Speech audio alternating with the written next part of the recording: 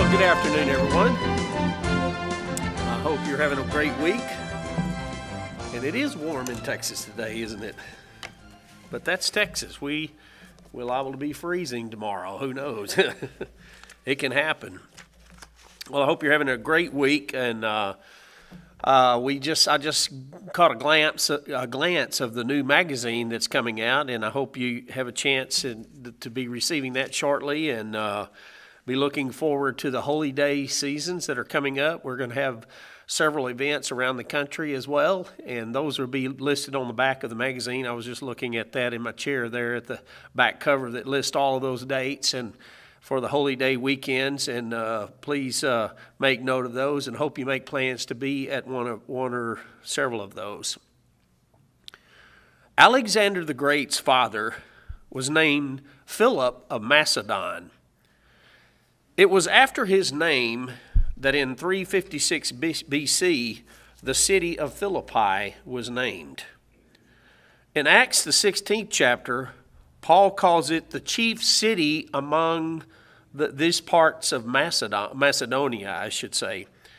It was a military colony with special privileges to its citizen, maybe not unlike a military base might have today. You know, they have certain privileges of being around such a big military complex. It is interesting that Paul uses terms like citizen or to conduct oneself as a citizen when speaking to the church that was located there. The city was the crossroads between Asia and Europe. If you look on a map today, you know where Greece is. This was northern Greece in the Macedonia region. If you're going from Turkey or down in the Middle East going up to Europe, you would pass through this region of Philippi. There were nearby gold mines during those days, which contributed to the wealth and the prosperity of the city. And in the 2nd century BC, the Romans actually reconstructed the east-west route. You can look at pictures today of those hand-laid stone roads that were called, this particular road was called Via Ignatia. And the only reference that I could find to that word Ignatia, it was that it was a guy's name that actually started the construction on that road. And this was a road that Paul probably traveled when he left Philippi on his way to Thessalonica. In the New Testament, Paul writes a letter to Philippi. It's a short letter. And he wrote this letter most likely from Rome because in that letter he mentions the fact that he's a prisoner, for one. And secondly, that he had received visitors. He was allowed visitors to enter where he was under, in bonds, as he calls it, in chains. So he had some liberality. But he also mentions that there was those of the household of Caesar who had accepted the gospel message. Unbelievable, wouldn't you say? Those of the household of Caesar that had received the gospel message. And he also mentioned that there were others who had received the gospel message during his day as a prisoner. All of this is evidence that suits the fact that he was in Rome when he wrote this letter to Philippi. Some will disagree with that, but when you look at the internal evidence. He addresses the letter to all the saints at Philippi. Paul is on his second missionary journey, established the church there in about 50 A.D. It was his second trip. He made a little bit wider trip on his second missionary journey, and he went to Philippi. It was Paul's first act on European soil. In Acts the 16th chapter, we find that his visit was brief there. And if you read that story through Acts the 16th chapter, you'll find out that he wasn't there without a little bit of abuse and punishment. You remember what happened there. He found he came into town. He found a group of people down by the river praying. He ran into Lydia, the seller of purple, and they became friends. She was devoted, and she was baptized along, it tells us, with her whole household. Remember, that was the place where Paul delivered the demon-possessed girl from her affliction. She was coming up behind them and saying, "This is Paul that preaches the kingdom of God." And finally, he just turned around and said, "In the name of Jesus Christ, I command you to leave her." And he did. And so this girl who had been making a living for somebody in the city, was all of a sudden normal. Paul delivered her, and of course the townspeople had an uproar, and they beat them, Paul and Silas, and cast him into prison. And you remember that time when he was in prison during that stay at Philippi, that the doors miraculously opened and the guard was going to kill himself, and Paul said, "No, we're still in here." And so that guard came and said, "What can I do to be saved?" And of course, Paul preached to him the gospel message of Jesus Christ. And this guard was actually converted, and him and his whole house were baptized. This letter also mentions Epaphroditus. It mentions Eodius and Syntyche, Clement, an unnamed friend. It mentions fellow laborers, and in the first verse here it'll mention bishops and deacons. So this group had begun to grow from their little fledgling beginning along that riverbank, with only maybe Lydia and a few others there that were converted. It began to grow into a church. 5 years later, 5 years goes by, Paul would visit Philippi again on his third missionary journey, and you read that in the book of Acts as well, where he spent the days of unleavened bread there with them, and when he departed, remember, he was on his way to Jerusalem. In Acts the 20th chapter, remember they tried to convince him not to go to Jerusalem. We know that when he was in Jerusalem, when he did eventually arrive in Jerusalem, that he was eventually arrested. He spent some time imprisoned in Caesarea, where he appealed to Caesar. We know that he made that long, arduous journey all the way to Rome, where he, was under house arrest for several years. And some estimate that this was 10 years from the time that he originally established the church at Philippi, that he wrote the letter to the Philippians. A lot can happen in 10 years, can't it? To a small church, a small group. And so he pens this letter. The Philippians, on the other hand, the people that were there in Philippi, heard of his imprisonment, and they sent him gifts of money and probably a little care package to tell him that they were concerned about him. And they sent this care package by Epaphroditus, who was a man or a member of their congregation. He delivered the gifts to Paul, and he remained with Paul for a good bit of time there until he himself got sick. And he almost died, the letter tells us. And so Paul also learned from Epaphroditus some of the problems that the Philippian church was having. And one in particular was there was these two ladies that were fighting. Now this story and this sermon is not about two women fighting. Let's get that clear up front. It could have been two men that were arguing about something. There's plenty of that to go around too, isn't there? But evidently these two ladies were at swords points. I mean, they were having some trouble, and Epaphroditus told Paul about it. And you got to put yourself in Paul's position. Here he is in bonds, in prison, and he's dealing with this man about a church that he loved, by the way. It was one of the very first places that he established a small church group. This, unlike any of the other church groups, didn't have the problems like other groups like the Corinthian church, where he had to deal with major problems, where he had to deal with doctrinal issues. Philippi was one of those churches that he loved. It was sort of easygoing, and they loved him. They appreciated him. They cared for him. They were concerned about him. So in his distress upon hearing, the people of Philippi, in their distress upon hearing about Epaphroditus' near-death experience, they became upset and they became distressed and they wanted to know what was happening. So Paul writes this letter, and he sends Epaphroditus back to Philippi, not only to assure them of their distress, but even Epaphroditus was worried about his own congregation and what they were going through, knowing that he almost died and he wanted to get back. But all of that was on top of what Paul was having to deal with. I mean, here's the man in bonds, And he's having to still deal with church problems, wasn't he? And all of this, drama, I guess, surrounding these events and what was going on. So his purpose for writing this letter was first to thank them for the little gift package, the money and the things that they sent him. I don't know what they sent him. Maybe they sent him some clothes. I mean, what would you send somebody in prison? Money, maybe some clothing, maybe a jar of jam, some foods or whatever. And he received those and he wanted to thank them for it. But he also wanted to address some secondary issues. He wanted to tell them about his current condition because, believe me, they thought he was in a Roman prison and they didn't know what to expect.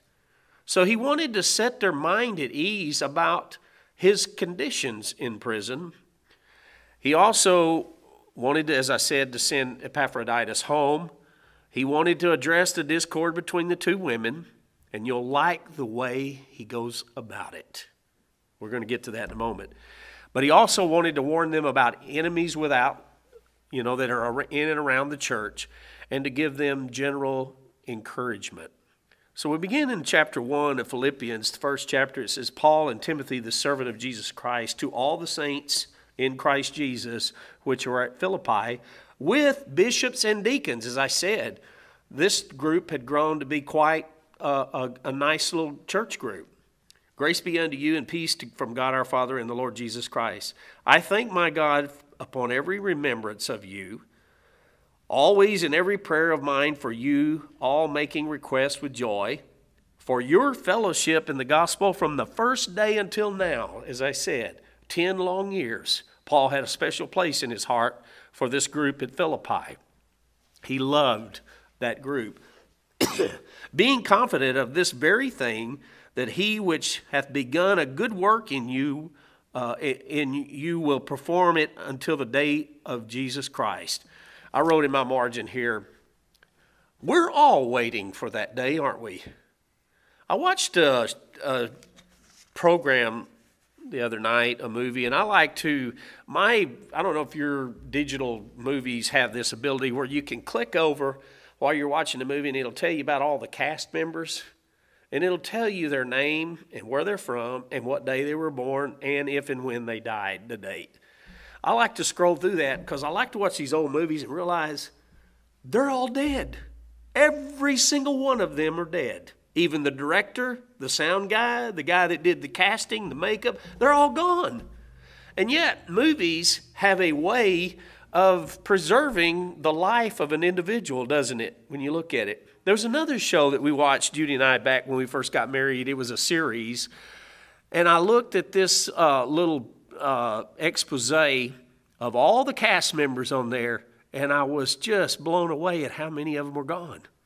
It was sad to me to know that these characters that I sort of fell in love with watching this series were mostly gone now. Only a few of them left out of all of those programs.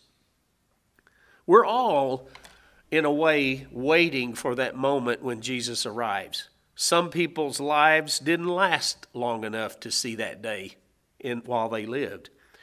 He goes on to say, even it is meet for me to think this of you all, because I have you in my heart, insomuch as both in my bonds and in the defense of the confirmation of the gospel, you are all partakers of my grace. For God is my record, how greatly I longed after you all in the bowels of Jesus Christ. He had this affection and he had this desire to eventually go back to Philippi and visit those folks again. And this I pray, that your love may abound yet more and more in knowledge and in all judgment, discernment, if you will, that you may approve things that are excellent. I underlined that in my Bible. Approve things that are excellent, that you may be sincerely and without offense till the day of Christ. Again, that's the objective. That's the goal. That's the ultimate destination for all Christians. Being filled with fruits and righteousness, which are by Jesus Christ unto the glory and praise of God. But I would you should understand, brethren, that the things which happened unto me have fallen out rather unto the furtherance of the gospel. Now here he begins to explain to them, yes, I know I'm in bonds. Yes, I know I'm in a Roman prison. But these things happened to me so that the gospel might be furthered. It wasn't what I wanted. It wasn't what I expected. He's going to go on to tell us that here in a moment. So that my bonds in Christ are manifest in all the palace and in all other places. In other words, he was in bonds here, but it gave him the opportunity to preach the gospel unto the household of Caesar. The royal household of Caesar. He was able to preach the gospel because he was a prisoner.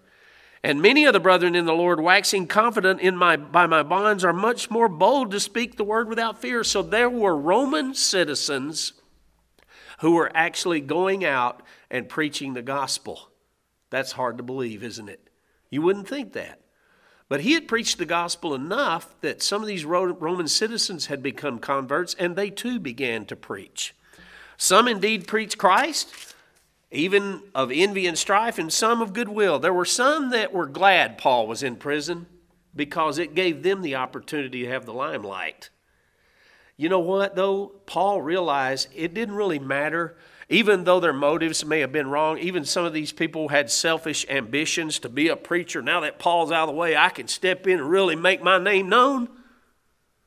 Paul realized even those people who had wrong ambitions, selfish ambitions, were still preaching the gospel.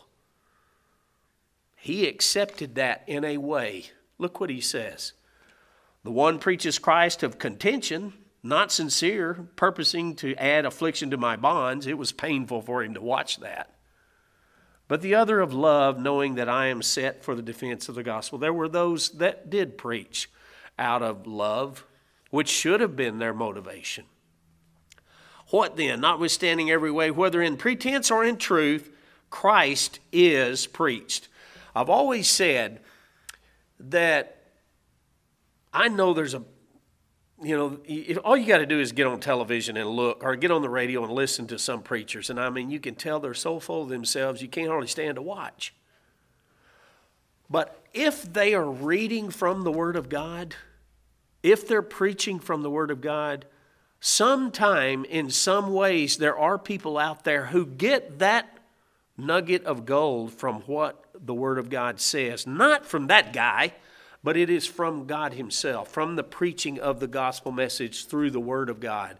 And maybe the people can overlook the arrogance and the faults of the person that is presenting the material. I mean, that's what Paul seems to be indicating here. He said, I then do rejoice, yea, and will rejoice, because he knew that the gospel message was being preached. Down in verse 18, I read that down in verse 19. For I know that this shall turn to my salvation through your prayer and the supply of the Spirit of Jesus Christ. I believe Paul eventually thought that he would get out of prison as a result of their prayer. We don't know. There's those that believe that he was martyred in Rome. There are some writers that say that he eventually got out of prison, but I don't see any evidence of that myself. I seem to think that he was martyred there eventually at Rome. According to my earnest expectation and my hope that in nothing I shall be ashamed, but that we, with all boldness as always, so now also Christ shall be magnified in my body, whether it be by life or death. And he makes this determination here. Whether I die or whether I live, Christ is going to be magnified. And look what he says, for to me to live is Christ and to die is gain. But then he says, I don't know which one to choose. I don't know which one is better. But if I live in the flesh, this is the fruit of my labor. In other words, if I stay alive, I can keep preaching the gospel message. Yet but what I shall choose, I don't know. For I am in a strait betwixt the two. I don't know which decision to make, which is the better. Having a desire to depart and to be with Christ, which is far better. Nevertheless, to abide in the flesh is more needful for you. Staying here in the flesh is more needful for the group, for the church, for the preaching of the gospel. And so he felt compelled to stay here in the flesh and not push for his own execution by a Roman soldier. And having this confidence, I know that I shall abide and continue with you all for your furtherance and joy of faith. You know, Paul, he had a attitude of personal sacrifice for the church that went above and beyond most of his contemporaries, didn't he? He even admitted that at one time. I don't think Paul was really that self-righteous, because over and over again he said, he would say, I'm not really worthy to have borne the calling that God had given me because I persecuted the church. I'm the least of the apostles, he would say. I'm the worst choice. And yet God chose me to be in the ministry. That was Paul's attitude. But it was one of personal sacrifice for the work of God. That your rejoicing may be abundant in Christ Jesus for me by my coming to you again. I believe that Paul thought he would eventually get out of prison and go see them again. Only let your conduct be as it becometh the gospel of Christ. I like that. I think that ought to be a church motto for every local congregation in our groups. Let your conduct be as it becometh the gospel of Christ. What a good motto to have. Listen to these words of Paul. There's an expected level of conduct that should be exhibited by a church group. Now, that's whether it's, the way you dress, the way you carry yourself, your attitude, your willingness to serve, the humility that you have, the good behavior to do things orderly, not trying to outdo one another, not trying to be judgmental, not condemning, but forgiving. And all of those should be done out of love, right? That was what Paul's message was. And in nothing terrified by your adversaries. For, look at verse 29, for unto you it is given in the behalf of Christ not only to believe on him, but also to suffer for his sake. He gives evidence or 2 points here that prove that what we're doing is from God. And you know what they are? Is your church group of God? Here's the evidence that he gives. It is given in the behalf of Christ, not only to believe on him. In other words, we have God's Holy Spirit and we believe in Jesus Christ, but also to suffer for his sake. This church group was suffering somewhat. And he said that's almost assuredly the evidence that you are a true church of God if you suffer some things. Proofs of that it is from God. Having the same conflict which you saw in me and now hear to be in me. And of course, they witnessed the first time he came to Philippi when he was beaten and thrown into prison. He's saying, remember when we first met, what happened to me when I started preaching the gospel? I was thrown in prison. I was beaten and thrown in prison. So he's reminding them of their history.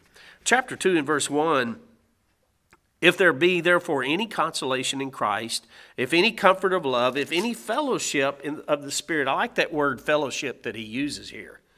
Any bowels of mercy, fulfill you my joy, that you be like-minded, having the same love, being of one accord and one mind. In other words, have the same values, the same goals. I like to use the analogy of a sports team. They're all going in the same direction, or an army that's going in the same direction with the same goal and the same objective in mind. Don't use partiality. Let nothing be done through strife or vainglory, but in lowliness of mind, let each esteem other better than themselves. No selfish ambitions like some of these preachers he was talking about. And I guess this one's probably the hardest one of all, isn't it? Esteeming others better than yourself. You know what I noticed when I was reading this letter?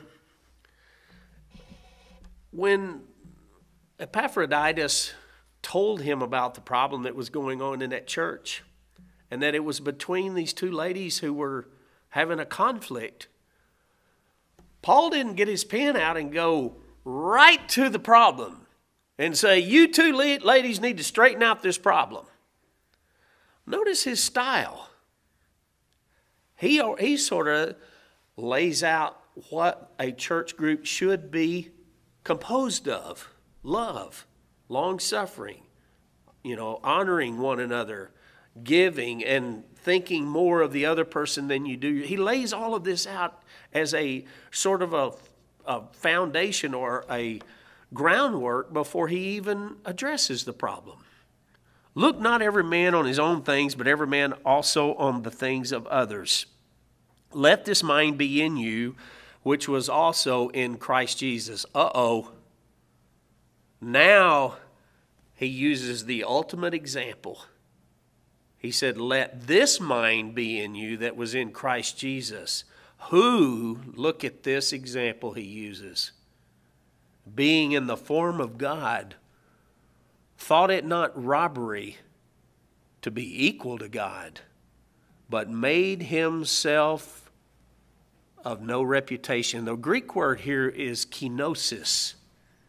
My margin, I'm going to read what my margin says about this. Kenosis, the Greek word for emptying, is related to the verb translated here as made himself of no reputation, which literally means he emptied himself. He had this glorified state, which he lived with the Father before he came to this earth, and he just let all of that go. And my margin says that he veiled his glory. He didn't come to this earth with all of his badges and all of his crowns and all of his glorified state. He came as a man, and he sort of hid all of, most people want to show all of their, all of their accolades and all the things they've done and the awards they've made and won and the trophies they have. They've got them in a showcase over here. That's not what Jesus did. He emptied himself. He made himself of no reputation. He veiled his glory, taking on himself a true but sinless human nature, and he voluntarily submitted himself to the will of the Father. Good description. So now he's telling this group that Jesus made himself of no reputation and took upon him the form of a servant, and it was made in the likeness of men. I guess that shamed them a little bit, wouldn't you think? It would have me. To be reminded that we're to be in the likeness of Christ, who gave everything up for us, for our congregation. And being found in fashion as a man, he humbled himself and became obedient unto death, even the death of the stake. Wherefore God has also highly exalted him and given him a name which is above every name. So what was the reward? Well, he got the greatest honor that is imaginable. That at the name of Jesus every knee should bow, of things in heaven and things in earth and things under the earth, and that every tongue should confess that Jesus Christ is Lord, to the glory of God the Father. So he got the highest honor because of what he did, of showing himself to be completely humble. In the next part of this, he tells them to basically to let their light shine. As Jesus said in Matthew the 5th chapter, you are the light of the world, let your light so shine. And he uses that example here. Look at verse 15. That you may be blameless and harmless, the sons of God, without rebuke, in the midst of a crooked and perverse nation, among whom you shine as lights in the world. We live in I guess if we had to describe our world today, we'd have to say we live in a crooked and perverse generation, don't we? We live in a nation that has lots of problems. It has lots of sins in it. But we're to take on this likeness of Jesus Christ, and like Paul described even Timothy, he said, I'm going to send Timothy unto you. He's the only person that I know that is like-minded. Look at verse 20. For I have no man like-minded who will naturally care for your state. Timothy was a real humble guy. I did a sermon one time on the life of Timothy, and out of all the instances where Paul mentions Timothy, the places they went together, we have not one quote from Timothy, do we? Not one word. That's, to me, it says volumes. That the man was very humble. He was a lowly guy. But he was dedicated and he was loyal. And Paul sent him to this church group. He went and he took care of that church. He wasn't about his own selfish ambitions. And of course, he goes on to describe how Epaphroditus was sick unto death, and Paul wanted to encourage them that he was sending him back. Chapter 3, he tells them to press toward the mark. Finally, my brethren, rejoice in the Lord. To write the same thing to you, to me indeed, and not be grievous, but for you it is safe. Beware of dogs. I'm going to take a time out here because I guess a dog in those days was one of the most despicable animals. I mean, they just roamed up and down the streets and they ate out of the refuge and the garbage heaps. And so to compare somebody to a dog was a derogatory, extremely derogatory remark. You know, they called Christians dogs. Well, Paul is sort of throwing this back at not just the Jews, but the Judaizers. These were people that were going around from church group to church group. And, you know, as Paul said in the book of Acts, they stated that if a person was not circumcised, he couldn't be saved. Blanket statement. So Paul had to address that, and he said, circumcision was a physical act to a physical nation that God gave to Moses for the nation of Israel. It basically didn't have anything to do with salvation because salvation would come through Jesus Christ. So Paul had to deal with this on a number of occasions. They would come into a small group and say, you can't be saved unless you're circumcised. And these Gentiles, Paul had already preached the gospel. They had been baptized, and he told them they had salvation. And yet here comes these Judaizers right behind him, telling the people that they couldn't be saved unless they were circumcised. Look what Paul calls them. Beware of evil workers. Beware of the concision. You notice he doesn't use the word circumcision here. On several occasions, Paul uses the adjective circumcision to describe those that were Israelites, that were Christians. Those of the circumcision, those that are not of the circumcision. He meant Jews and Gentiles. He called Peter, and they would preach to the circumcision. I have been selected to preach to the Gentiles. He used those terms liberally throughout his writings. But he uses this term concision. You know what that means? It means mutilators. He called them mutilators or cutters. But look what he says in verse 3. For we are the circumcision, not them, but us, those Christians, you Gentiles. We are the circumcision which worship God in the Spirit and rejoice in Christ Jesus and have no confidence in the flesh. He knew that that was a physical act that could never bring about salvation, but that, you know, in another place in Romans, the 2nd chapter, remember he says, he is not a Jew that is one outwardly and of the flesh, but he is a Jew that is one inwardly, and circumcision is of the heart. Even those Gentiles, if they had that circumcision of the heart, could have God's Spirit and have salvation and never be physically circumcised. Though I might have confidence in the flesh, if any other man thinks that he has whereof he might trust in the flesh, I the more. In other words, if you want to talk about fleshly credentials, let's put all that aside and let's talk about that. Let's talk about bragging rights here. He says, I was circumcised on the 8th day. He said, I was of the stock of Israel, a tribe of Benjamin, of the tribe of Benjamin, a Hebrew of the Hebrews.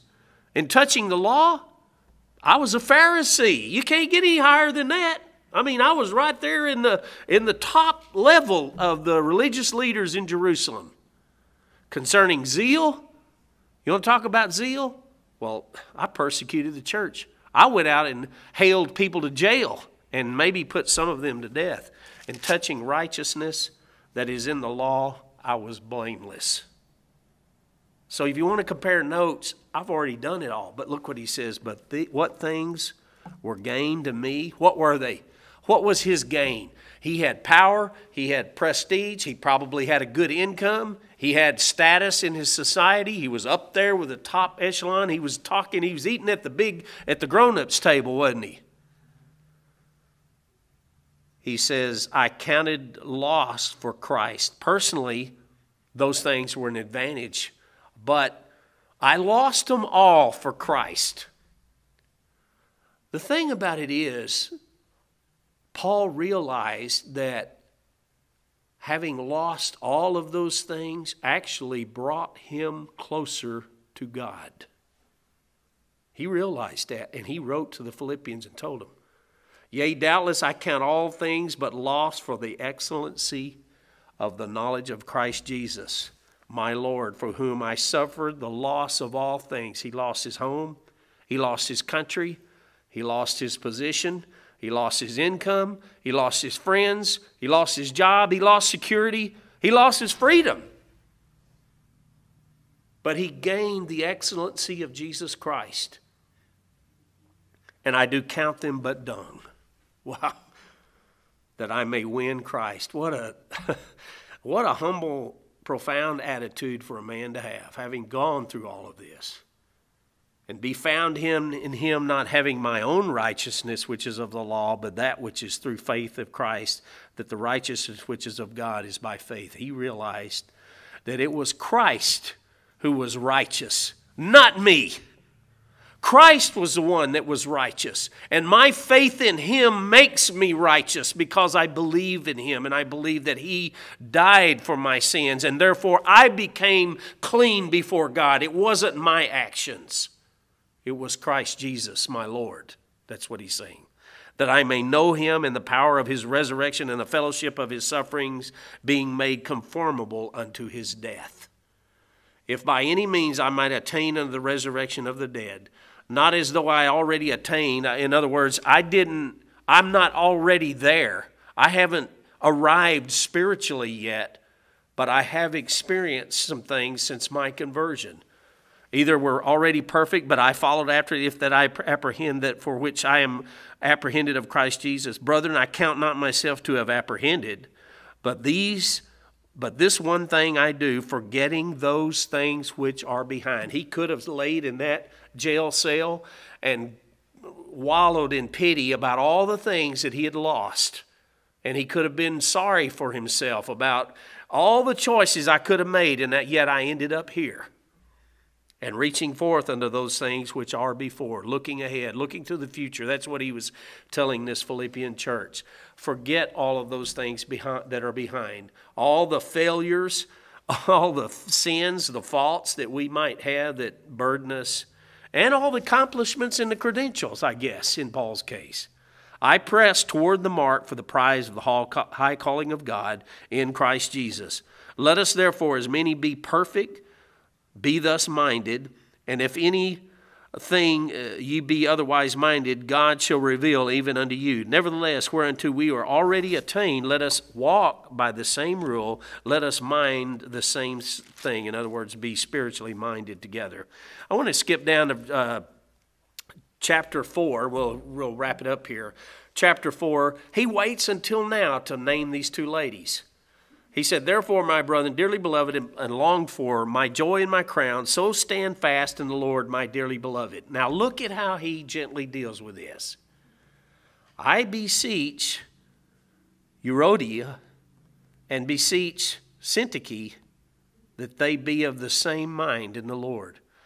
Now this is a letter that these two ladies were sitting in the congregation. Probably this letter might have been read out loud in the church group. They heard all of this up to here, and they were probably attentive and listening and bright-eyed and hearing this word from Paul, and then all of a sudden, they're mentioned by name. You think that was a little embarrassment might happen, a little red face? But Paul does it so gently. He says, "And I entreat thee also, true yokefellow, help those women which labored with me in the gospel, with Clement also, and with other my fellow laborers whose names are in the book of life." He didn't say they're cast out, kick them out, we're tired of hearing their griping or whatever their faults were. No, he said their names were written in the book of life. "Rejoice in the Lord always," and again I say rejoice.